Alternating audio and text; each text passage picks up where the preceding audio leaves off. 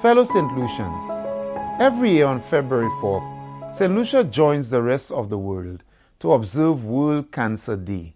This annual observance brings to light this leading threat to health and well-being. Cancer has for decades been a leading cause of illness and death, and in 2020, it accounted for nearly 10 million deaths worldwide. No part of our globe has been spared the impact of cancer, Saint Lucia being no exception. Information from the Ministry of Health has informed us that between 2018 and 2020, over 3,700 new cases of cancer were diagnosed, among these being prostate cancer, lung cancer, stomach cancer, colon cancer, cervical cancer, ovarian cancer, and breast cancer. In 2020 alone, 1,274 lives were lost to cancer in Saint Lucia.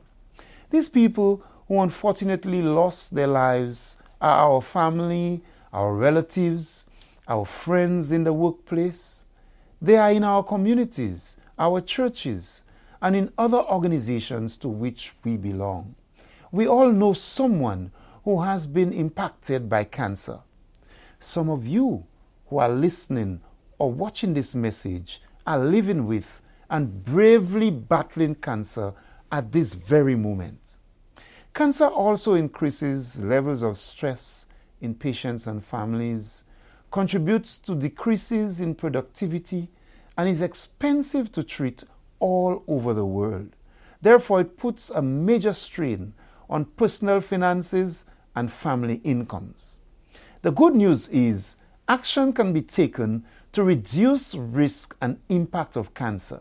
It is possible to prevent, detect, treat, and manage most cancers. It is important, therefore, for all Saint Lucians to join our fight against cancer without rest. This year's theme is Close the Care Gap, a 3-year campaign which started this year, 2022, will focus on reducing barriers to care. Activities will also be aimed at improving knowledge and creating an environment of empathy and support for people who are living with cancer.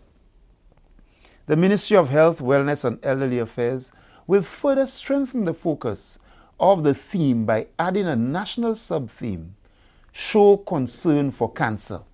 Through this element, we are firstly encouraged to demonstrate sensitivity and compassion to those who are journeying with a cancer diagnosis, and secondly, to be mindful to take actions in our daily lives that protect us from the various types of cancers. Some actions which we can take are the following: increase daily levels of physical activity, end tobacco use, reduce over time the number of alcoholic drinks which you take, engage in activities which reduce stress, as well as limit the consumption of salt, fats, and added sugars. As a Ministry of Health, we remain committed to promoting health and protecting life.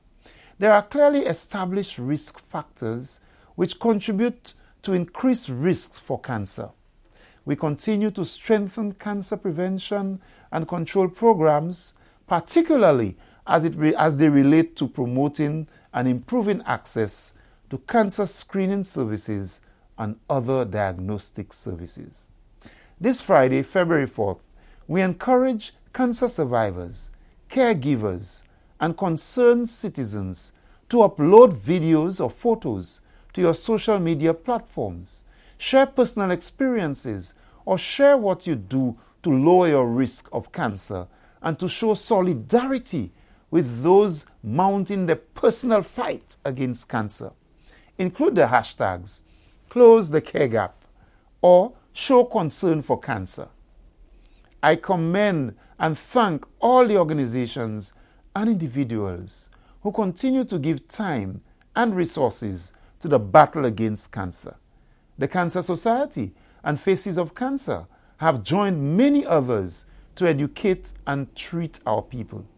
This Saturday, February 5th, the organization Faces of Cancer will be providing free testing and screening services at the Bellevue Human Resource Center. I invite people from Vieux North and neighboring communities to access the services. Thank you, Faces of Cancer Saint Lucia. We stand and hold the hands of those who have been diagnosed with various types of cancer, and let us all do our part to better prevent, detect, and manage cancer. Join me. Join us. Let us show even more concern for cancer. I thank you.